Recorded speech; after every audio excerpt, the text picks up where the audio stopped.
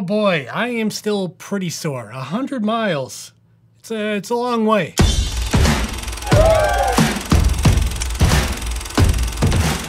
Hey everybody, welcome back to my channel. I'm Dave from Chase to Summit, and today I wanted to talk about my experience while running a 100-mile ultramarathon while wearing the Garmin Forerunner 955.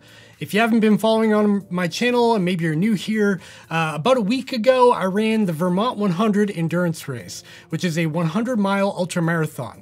And during that race, I wore this watch. This is the Garmin Forerunner 955. And in the comments of that video, I got a bunch of questions about which watch I wore, was I happy with it, how did I set it up, etc. So I thought I would make a whole video about it and talk about my experience with the Garmin Forerunner 955, the usability of it, the battery life, and all of the nitty-gritty details about using this thing in an ultramarathon or endurance race environment. And so if you're a cyclist or a golfer or a triathlete or anybody else on the planet, you probably won't be interested in this video. But if you are an endurance athlete or an ultramarathon runner, maybe Ironman athlete, you might be interested in this video because it might answer some questions that you don't see in other videos. Before we get all the way into this video, I do want to give a shout out to the sponsor of this video, and that is PlayBetter.com. PlayBetter.com sells Garmin Forerunner 955s and all Garmins and Suuntos and Coros and Polar, just about every sport watch on the planet, and they offer free 2-day shipping and a no hassle free 60-day long return policy, which is great. So you can change your mind 2 months later and still get your money back. So yeah, if you're interested in picking up a Forerunner 955, check out the links down below because they do help support my channel and they cost nothing extra to you. Okay, let's move on. So the first topic I want to talk about on the Forerunner 955 during this event is going to be battery life, because that's the one everyone seems to be the most interested in. I ran this 100-mile ultramarathon in 25 hours and 19 minutes. And when I hit stop on my watch and checked the battery life, I had 53% left on the battery on my Forerunner 955. Now you might be wondering, why does that seem better than the specs on Garmin's own website? Well, for a couple of reasons. Battery life is hugely dependent on how you set up your watch. If you take the Forerunner 955 out of the box and just go run, you probably won't get the same results I did. So in order to maximize the battery life during this event on the 955, I did a few things. First of all, I turned Bluetooth off. Why did I do this? Well, because during this event, this course had basically no cell phone coverage. So I had no way to contact people. I was not receiving text messages. I wasn't getting emails or anything. So it didn't matter if I had a Bluetooth connection to my phone. I didn't really care if I was going to get notifications because, well, I wasn't getting any notifications anyways. Another change I made was in the GPS settings. In my trail run activity, you can see here, I have GPS set to GPS only. Out of the box on the Garmin Forerunner 955, it will be set to all systems, which will give you more accurate GPS tracks, but it'll take a little bit more battery. I set mine to GPS only to maximize the battery life because during this event, I didn't care so much about perfectly accurate tracks, even though it was still really accurate, and we'll talk about that in a minute. Another change I made to maximize the battery life on this watch was to turn down the backlight brightness to 20% during my activity. This reduces the backlight brightness overall and thus takes less battery. And the final setting I changed on the 955 to get the most battery was turning off the gesture-based backlight. Basically, out of the box, if you have the watch on your wrist and you flip it down and flip it back up again, just like that, the backlight will come on, which is great if you're just living your life and looking at a text message. But during this ultramarathon, I didn't find myself using that too often, so I actually disabled that feature entirely, so the backlight would only come on if I push the top left button. Keep in mind, the Garmin Forerunner 955 I have here is the non-solar model. This does not have the solar function at all, so yeah, this is the base model, $499 version, and I got really good battery life out of it. Okay, moving right along, let's dive into the next topic, and that's gonna be GPS accuracy during this 100-mile ultramarathon. If you take a look at the watch here, you can see during this activity, the watch recorded 100.4 miles. Now, this course is supposed to be 100 miles, but I didn't measure it myself, so I don't actually know if it's exactly 100 miles. I should hope it is. So if that's the case, we're about 0.4 of a mile off. And I think over the course of 100 miles, 0.4 of a mile off isn't too bad. Another thing I noticed after analyzing the activity in Garmin Connect and on Strava on the map is that the track actually landed right on the road where I was running in most cases. So to the eye and by distance, GPS accuracy still looked really good considering I was using that GPS only mode, and I really have no complaints using that. I think moving forward, when I do another ultramarathon, I will definitely leave it in GPS only mode just to get the most battery life out of it. The next topic I want to talk about is wearability and comfort. I wore this watch for that full 25 hours. I was sweating a lot. I was eating things. I had watermelon dripping down my arm. It was gross. I'm sorry. But the watch was very comfortable for that entire time, both thanks to its extreme lightweight, and I also like this third-party band I bought on Amazon, which I'll link in the description down below. This is not a Garmin band. It's made by a company called Ancool or something. But I found it to be really comfortable, and it was only like $10. Next up, I want to talk mapping and navigation. This one is a little weird because I didn't use mapping and navigation all that often on the Forerunner 955 during this particular event, but I did use it a few times to check where I was. The reason why I didn't use it is because this course is really well marked. They have a course marker like every 10 feet, so I didn't really need to have the GPX file on my watch. However, there were a few times where I took a wrong turn or it was dark out and I didn't really know where I was and my mind wasn't really in the right space. So I did load the GPX file of this race onto the watch to double check my location. And when I loaded the GPX file on the watch and I loaded it into my activity, one thing I noticed is that it loaded extremely quick.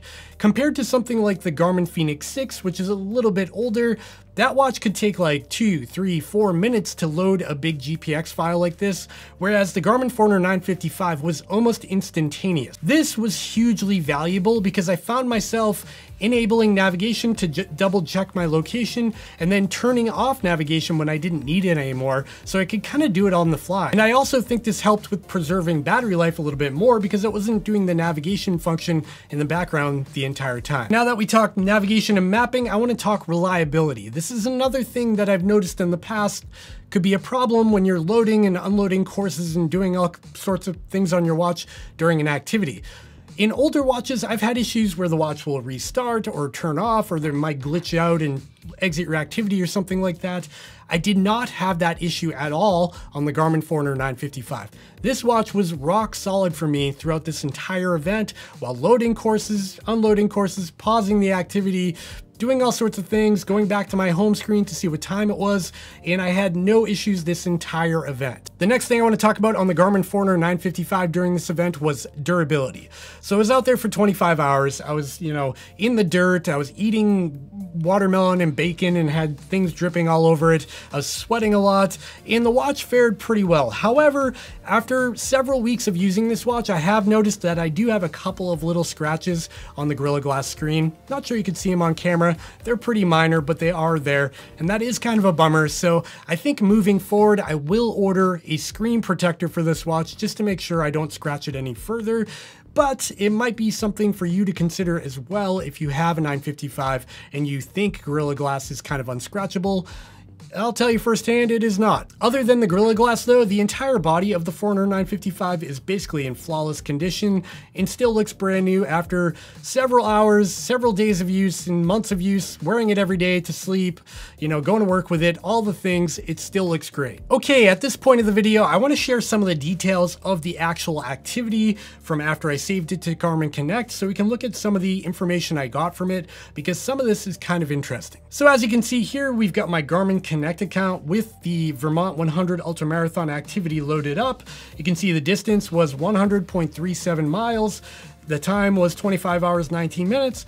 And I burned about 12,000 calories during this activity. But what I found interesting about this is if we go over and click this little icon on the right, which is the graph tab, it shows you a lot of information that I find kind of interesting. So first, we've got pace, which is a 15-minute average. This is a long race. You're not running this at a 7-minute pace.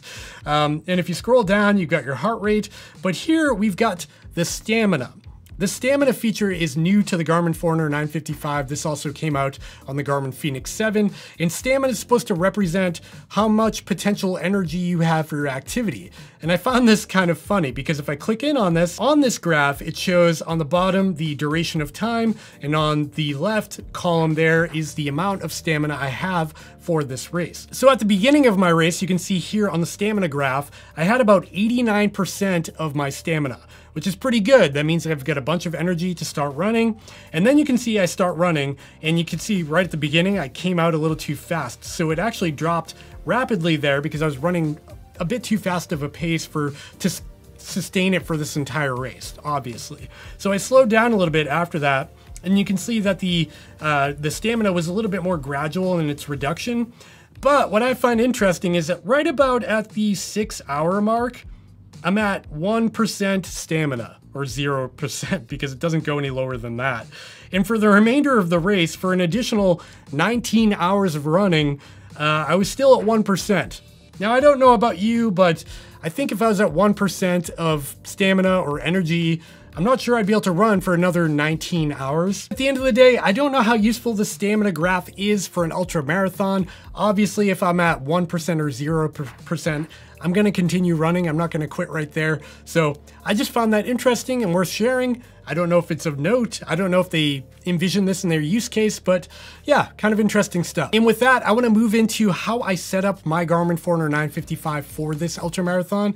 You might find it useful, I don't know. But if I dive into the trail running activity, which is what I use for this ultra, and hit go, we can see my data pages and how I set them up. So you can see here on the first page, I've got my elapsed time on the top here. I find elapsed time way more useful than like moving time, for instance. Below that, I've got the distance on the left here. I've got my average pace next to that. Then I've got my battery level on the bottom left here. I find that really useful. It's just kind of peace of mind while I'm running.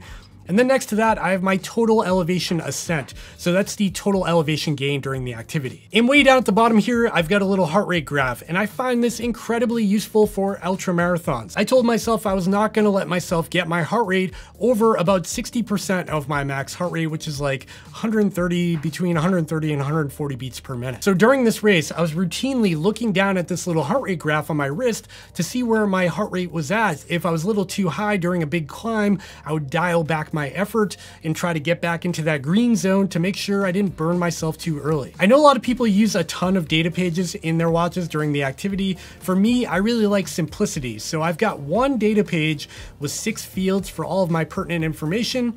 And when I hit the scroll down button, it actually brings me to the map view so I can see where I am in relation to the course. Scrolling down one more time gives me the time of day. I also find this useful to make sure I'm on track, make sure I'm gonna finish on time or whatever. I find this pretty useful. Okay, and finally, I wanna talk about how I've been recovering from this ultra marathon and how I've been using the Garmin Forerunner 955 as a recovery tool from this race. So right now, it is 7 days post-race. So my ultra marathon was 7 days ago. And during the past 7 days, I've gone through a little bit of everything from being super sore, not sleeping well, trying to get back my sleep because I didn't sleep for a full day, and just trying to get over the soreness. And there's a couple of really cool features on the Forerunner 955 to help me do this along the way. So if I scroll down from the watch face here, I've got my training status here, or my VO2 max. Scrolling down again is my training status. And then scrolling down one more time, I've got training readiness, which is a new feature on the Forerunner 955. Diving into this, you can see that my training readiness is right about 47%. And this is because I'm only 7 days out from the ultra marathon. I also ran today. I ran 5 miles today, a really easy effort. So I'm not quite back in the green zone. So that helps me identify if I should be going out and training hard or whatever. Here you've got the factors for training readiness, like my sleep, my recovery time, HRV status, acute load, sleep history, and my stress history. And everything's starting to look a little bit better from where it was a few days ago. But the one feature I found really interesting post this ultra marathon was HRV status. Your HRV might drop if you go out and have too many drinks one night, or if you train too hard one day, or if you're actually getting sick. HRV is a really cool metric for identifying all of these factors to see what kind of activity you should be doing that day. If your HRV is really low and you're not feeling great, maybe skip that marathon. But what I found interesting about this is the information it gave me after this race. So you can see here my HRV status says unbalanced because I've had some wobbly HRV over the past week, obviously. But if I dive into this, we can get even more information. If I scroll down to the graph view, you can see here that my HRV completely tanked after the ultramarathon, which was on Saturday. You can see on Sunday, my HRV is basically off the scale. It's not even on this graph anymore. Then on Monday, it came up a little bit. Tuesday up a little bit, Wednesday up a little bit, and you can see the trend. It starts to creep all the way up where it's almost back in the normal range by today, which is Saturday, 7 days after the race. And I don't know about you, but I found this really cool to see how I was feeling reflected almost exactly in this graph on a daily basis. It's just really interesting that a watch can pick this kind of information up. And I know this is not a medical device, but all this information combined gave me a really good idea of what kind of activity I should be doing on a daily basis after this race. If I should be going out and trying to run a little bit, or just continuing to rest up, trying to get rejuvenated for a run the next day. So yeah, that's really it for this short video, even though it's not that short. I just want to share my experience while using the Garmin Forerunner 955 as an ultramarathon runner, somebody who's taken it out there and actually did the thing and now is in recovery while using the watch for that purpose. And I know you don't need this watch to run an ultramarathon. You can get out there and just run without a watch, but having all this tech and all these tools built into this watch and right on your wrist and available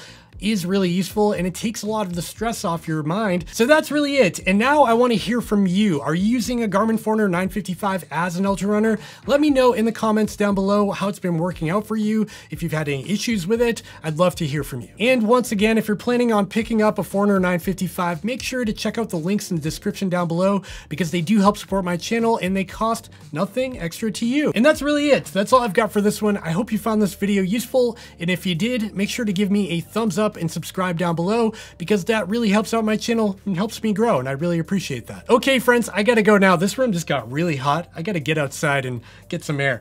All right, I'll see you next time. Bye.